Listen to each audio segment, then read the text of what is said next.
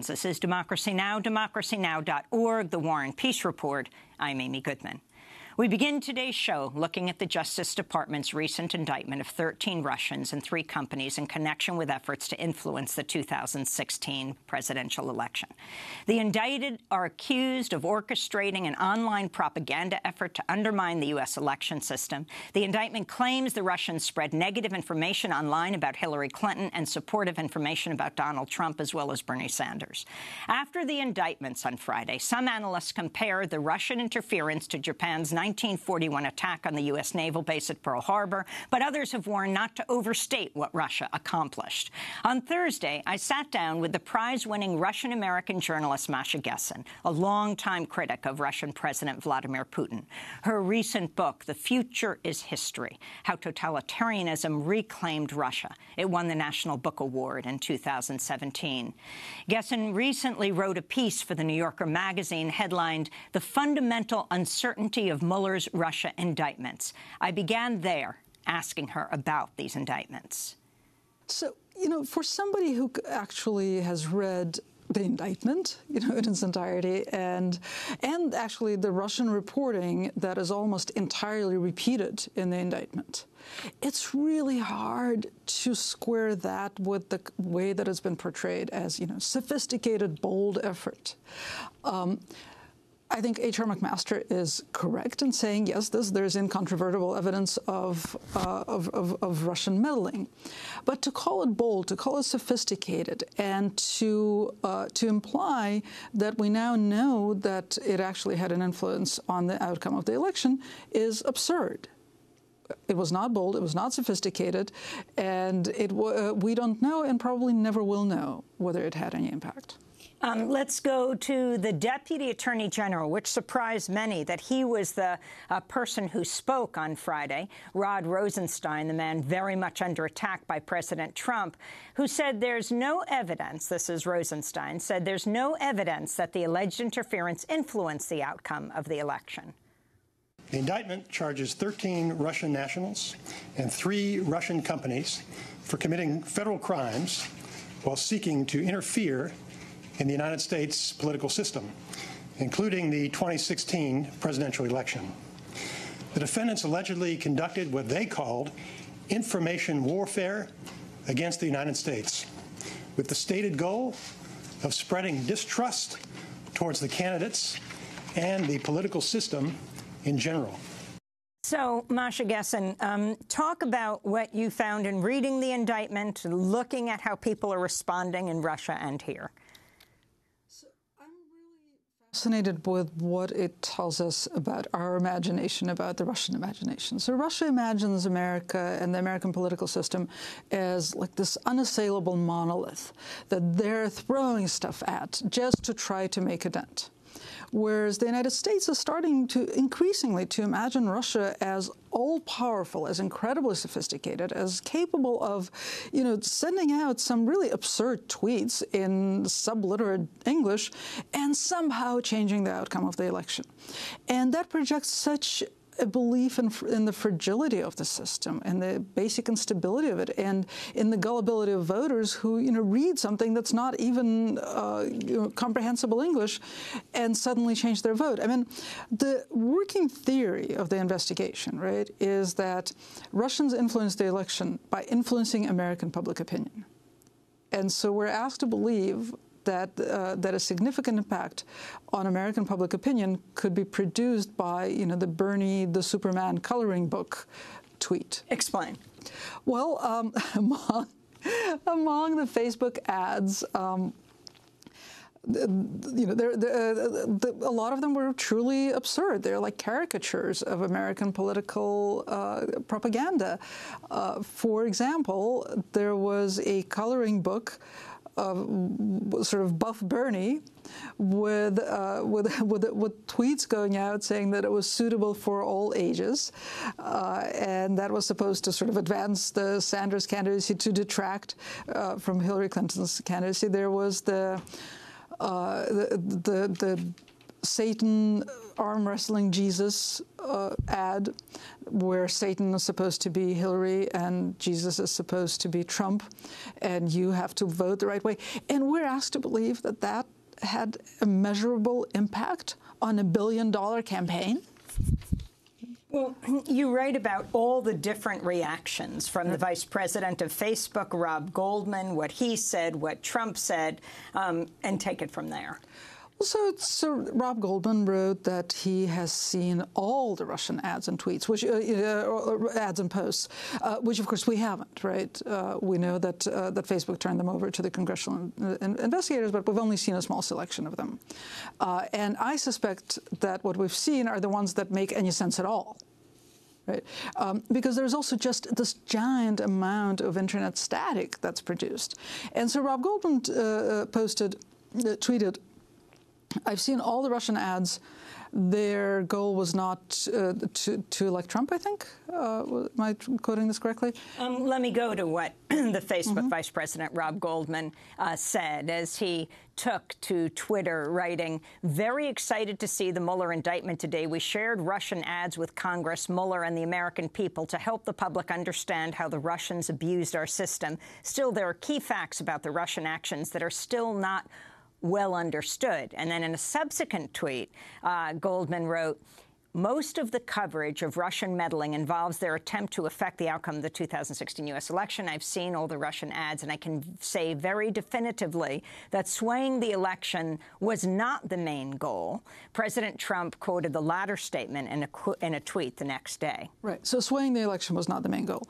And I think, I mean, this is conjecture on my part, but also based on what I know about what the Russian trolls themselves are saying, because they have been interviewed at this point by Russian journalists. And, you know, their goal was to create a mess, to screw with us, right? And I think that what Rob Goldman is probably looking at is a huge mess of incomprehensible sort of messaging. Incomprehensible messaging is a very important part of Russian propaganda. I mean, it's not, you know, this is not an imaginary phenomenon, right? Creating a cacophony. It's not unimaginable here either. But creating a cacophony, creating confusion, creating the sense that nothing means anything anymore is definitely important, right? But that is different from saying that that their goal was to sway the outcome of the election, and that we can say with any amount of certainty that that worked, and that's how we got Trump. And it's also served another purpose. For example, when it comes to these large mega corporations like Facebook and Twitter, they've been hauled before Congress, before the British Parliament, and they're saying, how could you have allowed this to appear? And in the end, they're being pressured, basically, these corporations to censor what is out there. Yeah, I mean, I don't think that the agenda of holding Facebook accountable publicly is such a bad agenda. You know, I think that a conversation about what Facebook is it a public resource, even though it's a privately owned corporation? Is it a media company? It is certainly not just a platform, as Facebook has claimed repeatedly. I think that is a really important question. I just think it's been asked in the wrong way. Right? It's being asked, you know, when we saw Senator Al Franken badgering the Facebook lawyer and screaming, you know, they were Russians, you know, how could you not see that these ads were bought for rubles? Well, why are we starting in a place where we assume that that selling advertising for rubles, that there's something necessarily sinister and horrible about it, right? And that is, I don't think that moves forward a conversation about how something that has de facto become a public resource, but is privately owned, functions in society. Russian-American journalist Masha Gessen wrote a piece in the New Yorker magazine, "The Fundamental Uncertainty of Mueller's Russia Indictments." We will come back to this discussion in a minute.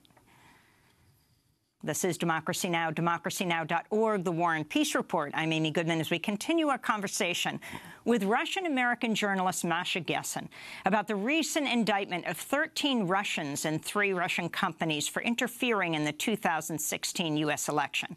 One of the Russians indicted last week by the Justice Department, Russian billionaire Yevgeny Prigozhin, who owns the Internet Research Agency, the Russian troll farm that was involved in the Russian election meddling. His nickname is reportedly Putin's cook.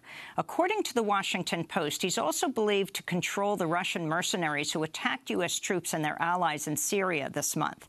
I asked Masha Gessen to talk more about him. Right. So the Russian state and the Russian government is a mafia state. And so the easiest way to think about it is it's a clan, right, with a patriarch in the middle. Who nominally owns what doesn't make a whole lot of difference, right? Because so they created this troll farm. Someone had to it had to be a private company. Someone had to nominally own it. There's very little doubt that it's getting funding from the Kremlin, right? So it's inside the clan, right? Whether Prigozhin as a person is actually particularly important in this game, none of us can say, right? But we do know a fair amount about how that company functioned. Right. There's been like great Russian reporting on what they were doing, and a lot of that reporting is regurgitated in the indictment, with apparently some inaccuracies introduced in translation. Wait, explain that, because it's an important point. You're basically saying they're taking these Russian reports. I didn't find anything in the indictment that wasn't in the Russian report. The Russian investigative report that was published by RBC in October was terrific. Actually, they published two reports, one right after another. They really sort of got into this company. They interviewed people who told them, what they were told to do. They were very explicitly told to mess with the election. Right? They were not told to support one candidate over another. They were told to create a lot of static. They were told to mirror a lot of things. They talked, these so-called trolls talked about organizing offline demonstrations. Right? So those stories about how they would find real U.S. persons, actual U.S. persons, and sometimes offer them money, sometimes offer them other incentives to organize a demonstration here or there, right? But again, we're looking at a cacophonous messaging. And of course, my favorite part is that after the election, they went on and immediately organized an anti-Trump rally and a pro-Trump rally. And that sort of sums up the way they worked. And the people themselves, I mean, you had these almost laughable stories of Russians getting visas. Some were denied and some weren't, and they came to the United States. And, of course, this was during Obama's time. Right. And they travel the country and talk about the purple state strategy and learning the lingo. So, so they traveled about collecting intelligence, and the indictment quotes that they got this incredibly important information, which is focused on the purple states, like Colorado, Nevada, and I can't remember what the third one on the list was, but which is something that you would get from the simplest analysis of American elections. You don't actually have to travel to the United States and talk to actual U.S. persons to get this kind of insight. I mean, to be fair, most intelligence is like that. Most intelligence is obvious to somebody who knows anything about the topic, right? It's a lot of, especially Russian intelligence. It's a lot of stuff that's based on open sources. Lots of obvious stuff. It's a lot of static and a lot of people just trying to report that they learned something when they actually learned nothing. And of course, if this was American, it would be marked highly classified. Right, exactly. And then perhaps Jared Kushner wouldn't be able to read it if he loses his security clearance. But let me ask you about what Charles Blow said in the New York Times. In a piece headlined, "Attacking the Woke Black Vote," Charles Blow writes, "One thing that's clear to me following the special counsel's indictment of 13 Russians and 3 companies for interfering with our election is that the black vote was specifically under attack from sources foreign and domestic. And this attack appeared to be particularly focused on young black activist-minded voters passionate about social justice, the woke vote.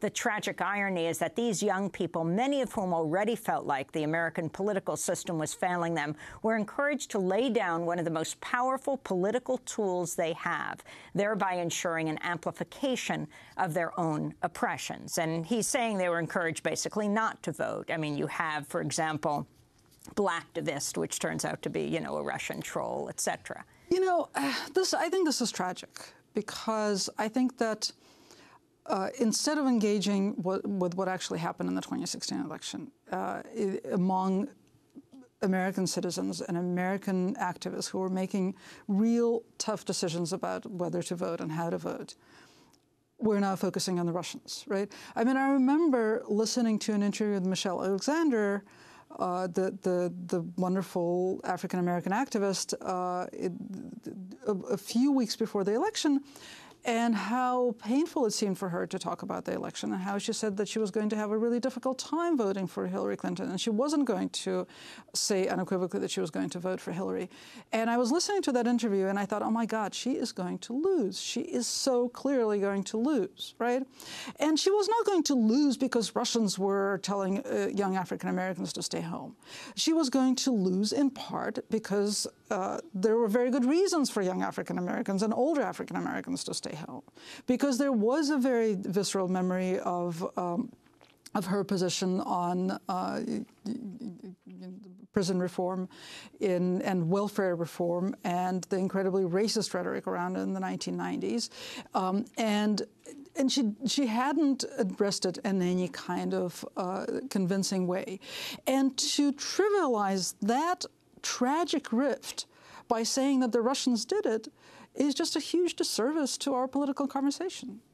Also, in terms of the noise that's out there, I mean, in social media, the amount of people in the United States, and of course this is outside, this is foreign influence, but I'm sure there were many others who were doing the same thing. I mean, how significant was this? So, I mean, the answer is we don't know. We don't know how significant it was. From the information that is publicly available right now, if you look at what they were doing, if you look at how effective what they were doing was, and what I mean is, you know, how effective in sort of social network metrics terms, right? Most of their posts and ads got fewer than average views because they weren't very good. They had a couple of runaway successes, but basically most of their money was wasted by social network standards, right? We're talking, according to the indictment, about a budget of a little over $1 million a month, right? So let's say they did this for a year. They spent, let's say, you know, they spent $15 million in a campaign in which one side spent $1 billion, right? What do we have to imagine to say with the kind of certainty with which we've been saying it, that Russians swayed the election? I mean, granted, the election was won by 77,000 votes in 3 counties, and so anything, you know, the weather could have swayed the election. But to point the blame at Russia specifically, I think is misleading, and again, it just detracts from the conversation we should be having, which is about how Americans elected Trump.